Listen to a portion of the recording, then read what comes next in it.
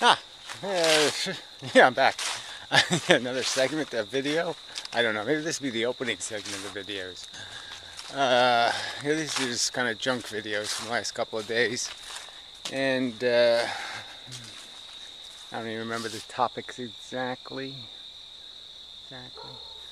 So still some stuff left. Anyway, all very discouraging here on Earth. So there's been this Jay Sounder thing. Whatever, My Misery Me, Yvette Sate or whatever. Um, and some other guy, John Doe guy, incomprehensible babble.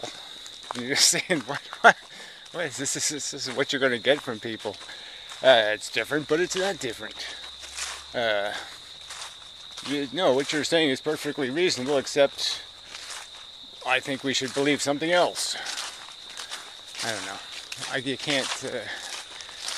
I've just been sensing this inability to communicate with the human race lately, and it's just so difficult. And just see the way the world is, the whole political thing that's happening, and it's just so bizarre.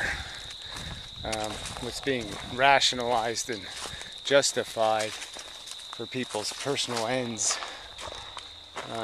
These narrow victories. At huge cost. It's pretty. Yeah, let's make a lunatic president just so we can spit at some foreigners. It's a hell of a price to pay. But that's people. And you're just saying, man. I'm just saying, man. This is fucked up. More fucked up than I thought. I mean, I thought there was some hope that a reasoned argument would have its, its due. It couldn't be ignored. But the world seems more and more capable of ignoring reasoning, and more and more likely to do exactly the opposite of being reasonable. And maybe that's the nature of idiocracy. Maybe we're already there. We came up with the word too late. People need to be saying idiocracy back in the 60s. To do something to stem the tide. But yeah, that's like game over because most people are idiots.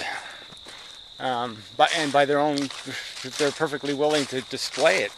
With this, this whole philosophy by contradiction. They say it with a smile on their face, like Anaconda. Nothing wrong with a contradiction. It's fine.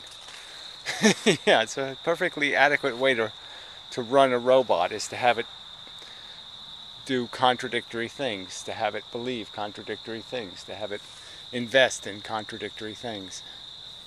And so that's how you have a world that, can see purpose in making messes and then cleaning them up. Like that makes any sense. So anyway, just complaining.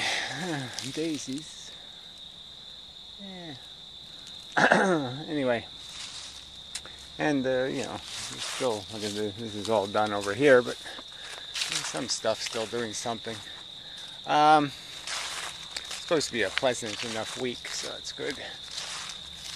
These are kind of lovely. Anyway, I don't think I have much. I'm just, I am a bit discouraged and I'm tired. Yeah, I'm just tired of. There's just imbeciles everywhere. The world's just thick with them. So anyway, and fluffy cats. Homeless fluffy cats. Perfectly good cat, no home. It's not a right world. It's broken. And it ain't gonna get fixed by the lunatics in charge, that's for sure. the fucking insane majority.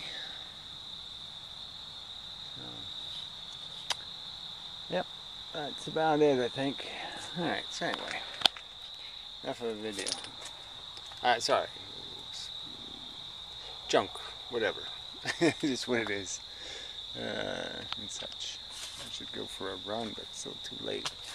Yeah, it's kind of nice when the sun hits the leaves on the underside over there. Probably really can't get the full effect of that. But it's quite lovely. Anyway, till next time.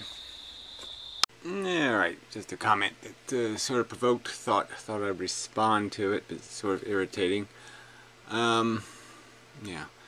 Anyway, so people with logical in their name always bothers me a little. If pain builds character, what do you think about disciplining your child through pain? Well, you know, then it's not the action that is teaching them, it's the, you know, the parent. And that's a little different. Then it's just an authority, you know, respect my authority or I'll cause you pain.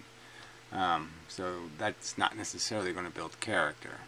Obviously you have to do some of that. I mean, there's some things you got to stop kids from doing, walking into traffic and stuff. Yeah, you might have to pinch them in some way for their own good. But other kinds of things, like because whatever, they broke a glass or they did something and you're going to start beating your kid, that's just absolute bullshit. So yeah, you don't cause your kid pain in any kind of direct way on purpose, for the purpose of some kind of idea of discipline, if you can avoid it. I mean, it's that simple. I mean, if you can do it with rewards rather than punishments, that's what you use. So I would never advocate any pain causing. But like I said, those are just words, because in a sense you have to advocate some kind of idea that you can't hand it to your kids. You can't solve all their problems for them, and you can't fix it all, and you can't all this kind of crap, because that does, the spoiling thing is just as dangerous. So comfort is also something you can't just distribute. And maybe you do have to, if you're going to be a responsible parent. Maybe you have to create circumstances where your kid might get a little bit humiliated by some arrogance or some confidence they might have too much of, or something else. And you know, the realization is, the fact is that yeah, you have to learn through those experiences not to be an asshole, or you end up an asshole. But it's all a real hard choice, because obviously the more character you inspire in your child, in the sense of paying more attention to the consequences of their actions, and the starving people in China, and you know, you can go down the list, the more dismal their life becomes in terms of having that awareness. And if they are not aware, you leave them ignorant, in the bliss of ignorance, then the crime is you've probably created a perpetrator, you know, somebody who's going to be the causer. So in a sense you really can't win, because your kid's either going to be something that's producing the problem, or somebody who's the victim, and or both, which is even worse, obviously. So the choices really aren't very good.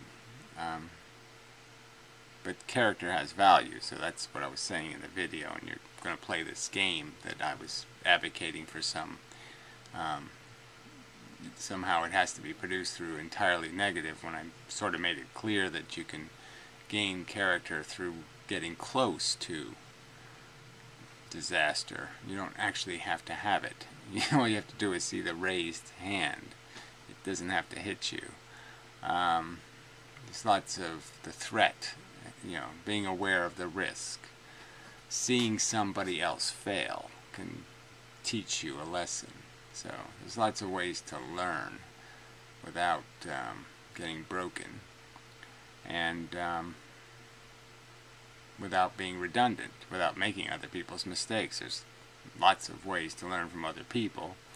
And maybe that would be a good piece of advice for somebody, is to look around and see how other people do life, and see if you can figure out where their mistakes are, and learn from them. And a lot of that is, the kind of logic kids aren't really noted for. That long-term thinking is a problem for me when I was a kid. Never figure you're going to live past 20, so why should I worry about it? It's not very realistic. I don't know if you can fix that, but I'm just saying youth doesn't tend to, at least youth of my era, didn't really have the patience for this long-term view of existing. Not that invested. Realistically. And never really had the, can't wait till I can, you wait till you can drive and do this and that, but nothing, nothing big. Didn't have plans for the whole family, blah, blah, blah, blah, blah. That never really made any sense, so a little hard to care about it. It wasn't something it wasn't a life I was going to live. So, but anyway, that's just tangential to the point attempting to be made. So these will probably be a bunch of little clips of not very well made points, because so far I've got a couple of them in this camera, and so I guess I'll make a video out of a bunch of not too good videos. Lucky you. Making a video. Yeah, back under the house. Way too narrow under there. But anyway, yeah, well, people, they're always too curious. So they always ask some question, why are you under the house? Aren't you a renter? All that. Yes. But sometimes it's just circumstances, And the circumstances, if I don't do it, it isn't going to get done. That's the circumstance. So, anyway.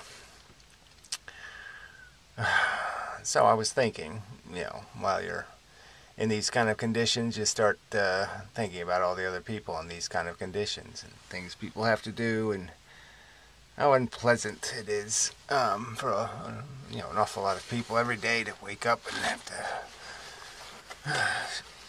push through it, and they're just pushing themselves through it, just this harsh, they're a slave to their own idea, that their own dependency, really, that the only choice is death, or the whole idea of homeless, and so, Snake Plisskenus, Lord and Savior guy, all that kind of stuff. So he's sort of in that circumstance, where he's kind of got a little bit sloppy, and allowed himself to degrade to a point where, it's so hard to pick it back up and put it all back together again. And it's kind of an evil of our civilization that, people just glorify all this wealth that's out there. And, maybe a small percentage of it, if you took, 3% of the wealth away, and provided some sort of real mechanism to rebound people, recover the recoverable. And I suppose it's recognizing the difference between the chronic alcoholic or abuser or fucker-upper, versus somebody who's actually going to be saved, actually saved from a dismal end of never quite getting enough air from the surface to be able to swim to shore, however you want to metaphor it. They're so down that they just can't quite bounce high enough to stay high or to stay elevated. And unfortunately, these words high and elevated really are poor choice of words in the sense, because yeah, that's sort of what the story is usually. Is, you know, for him it's Adderall. You know, I'm sure everybody has their drug of choice. You know, many of the people who crash and are not quite burned, you know, the gasoline didn't spread on them entirely, but you know, they're gasoline soaked. Maybe could be the metaphor. So they're dangerous because I've seen that type, you know, where they are in the mood to try to suck too much out of life, and you know, they'll crash their plane on you. So you have to be really careful when you try to help them, because yes, they really are covered with gasoline, and they're just ready to find an excuse to burn you, you know, while they play their game. And so, but you know, just saying, I still think it would be worthwhile for our society, our civilization, to have a little bit more of a capacity to recognize the difference between the reclamatable and the unreclamatable. They don't even do that with prison. You know, there's obviously a difference between the psychotic, lunatic criminal types and the people who, you know, kind of just made a mistake. You know, maybe made the same mistake twice, but you know, there's still somebody there. There's a human being there that can be salvaged, and there doesn't seem to be much willingness. Well, hands moving a little too much. This is really uncomfortable. To do anything to see if they could, you know, do something, save them again. Um, but then again, save them for what, right? Because in a sense, it's all a trap in the end. You're always going to be a slave to your lifestyle, and you know, so many people end up in the condition they end up in because yes, once you have a little, you want a little bit more, and then you want a little bit more, and you start piling stuff in your boat, and then your boat sinks. So you know, so that's the tricky part, right? Is somebody ever truly reclamated? You know, do they really learn their lesson? You know, or are they just going to do the same thing all over again? Anyway, lowering the jack. Let's see what happens. Oh, nothing. Good. That's what's supposed to happen, is nothing. So that was good. So anyway,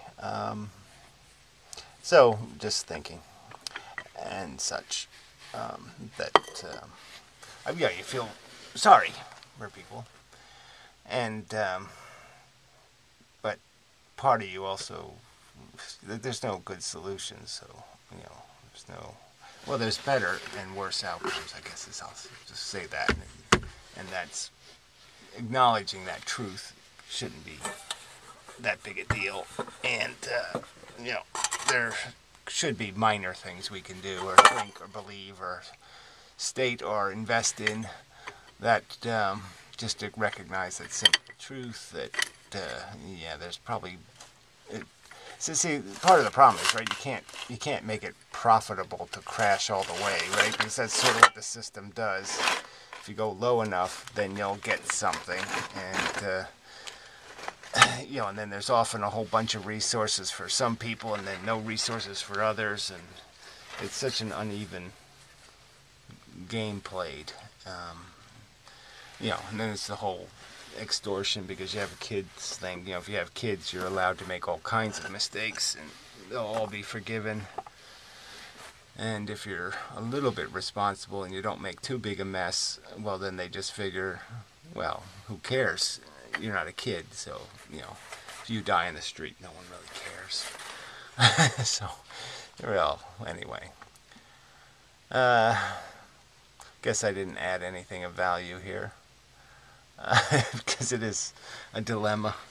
Ow. So, I'll shut up and move on and such, if I can find my way out of here. So anyway, until the next time and such.